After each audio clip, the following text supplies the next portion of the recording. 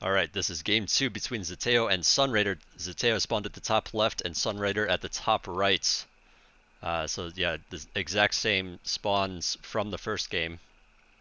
And it looks like both players doing the same exact thing as the first game. Sunrader setting his SCV down to the bottom right corner. Zeteo having a very even spread towards Sunrader's side. And yeah, he's a little bit further down than Sunrader is, so he's able to kind of force Sunrader back a bit. If Sunrader chose to kind of do the same thing, but he's behind, he's probably not going to take a great engagement. But yeah, here is the engagement, and Sunrader trades a little bit, but then decides to back out. And yeah, it looks like he might lose a bunch here, but Zeteo, he's pushed pretty far forward here. I don't think he really has enough units to actually do with that. Actually, different from his last game, he decides to go with 5 movement speed, 2 armor. Again, no weapon damage though. Sunrader, meanwhile, has 2, 3, 1, 1, 4. So he's a little bit behind on movement speed, but he does have the attack to make up for it. A little bit of engagement there, but Sunrader backs out and engages here, but a lot of his forces are a little spread out, while Zeteo's is very much like together and all fighting at the same time. So Zeteo takes that pretty handily. Backing out now, trying not to get too greedy with his position. Trying to just take mid instead of, force Sunrader back and get greedy with kills. Sunrader, again, he's pushing forward with quite a few units here to kind of maybe just like peek and see what's going on.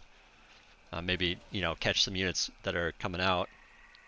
But yeah, Zeteo caught that pretty quickly.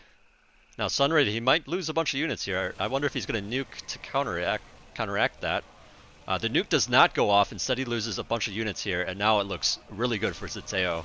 Nuke does go off here, but again, it's on Sunrader's side, so this is really, it's more useful for Zeteo actually. He had some units left over, whereas Sunrader did not. Sunrader going forward here, he throws a turret. Zeteo looks like he was about, looking to build. But yeah, with this turret here, he's going to have to respond to that instead. He pushes forward here, throws his own turret. I don't know if I really like that placement. It's a little bit too far down. But yeah, it's definitely going to help out kill this turret. And yeah, Zeteo there just kind of pushing forward. Sunrader, he backed out to try not to take too much damage from his Marines, but that allowed Zeteo to kill the turret pretty easily. And yeah, now it's like Zeteo's, he's ahead on score by quite a bit. He still has a nuke.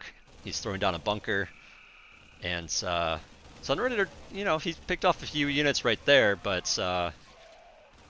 he's got to be really careful. He is on his side, but Zeteo has so many more units.